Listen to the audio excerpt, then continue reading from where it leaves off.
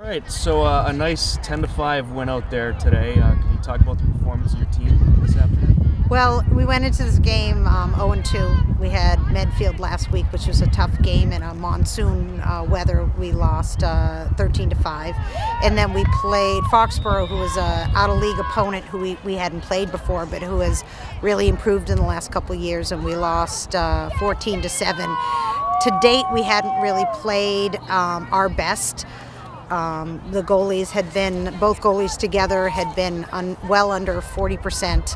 And today, one of the big differences and what really boosts the team's confidence is the fact that Amanda Hasbrook, who was a starter last year, started the game today and was outstanding, made a bunch of saves. I don't know how many exactly, 10, which might be a tie her personal best. And did good things with the ball when she did save them. All her clears were right on, and so that was a big help. We were winning draws today. The downside of today was one of our captains, Taylor Pichelle, going down in the, I think it was in the first half. Towards the end of the first half, she kind of twisted an ankle. She's had some chronic ankle and knee issues, so unfortunately she's a key player on our team. And then after that, Natalie Calkins, another midfielder, a freshman midfielder, came out of the game with a nice lump on her head with a collision. Could be a concussion, we don't know. Hopefully it won't be, because she'll be out for at least a week if that's the case. But those two girls, along with Maggie Dolan, are kind of the heart of our scoring, and certainly our midfield, winning all our draws, etc. So that was tough, but what I was proud of is that everybody else stepped up and had to maintain the small lead that we had. And at one point, I think we were up actually maybe 10-3. So we actually increased the lead with them being out of the game with people on the bench. So that makes me feel really good. We have a small team this year, but the fact that the kids can come off the bench and maintain and then stretch out the lead is awesome. At the end, we were just trying to kill the clock when it was 10-5, and we went into something what I call red 50, which means, we're not 100% in a stall, but if you like what you see, you can take a shot, but it better go in. And we took some good looks. They didn't go in, but we didn't lose the ball. We got the rebound. All 7 girls that were over the last 5 minutes, that were over the restraining line and on our offensive end, were actually all underclassmen. So we had a bunch of freshmen out there and a bunch of sophomores.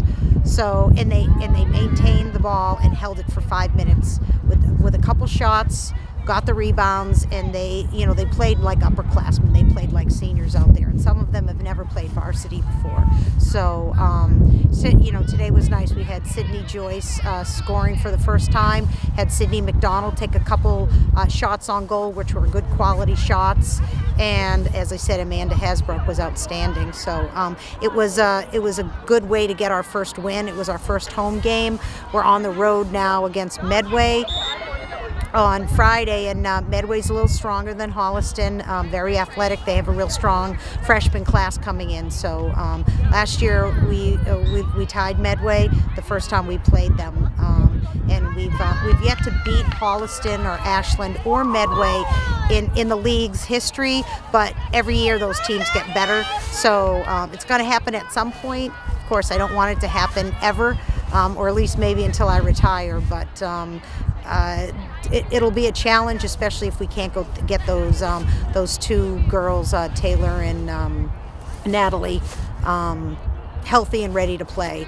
Maggie Dolan's going to have to step up big time. She had 6 goals today out of the 10 that we scored, and Martha, or Maddie as we call her, Stouse, scored 3 goals, which is really great for her. That might be a personal best, and she's got a great shot. She has a great stick. She just needs to go to the cage a little more, and she did today when we needed her to. So I was really happy. All right, yeah, it certainly seemed like it was more of an aggressive approach in that second half, and they really took control of the game. Yeah, I feel like Holliston doesn't have as strong skills as us. So what I asked the girls to do is kind of double the ball everywhere on the field, which can get really tiring, but the goal there was to force a lot of turnovers, and we did.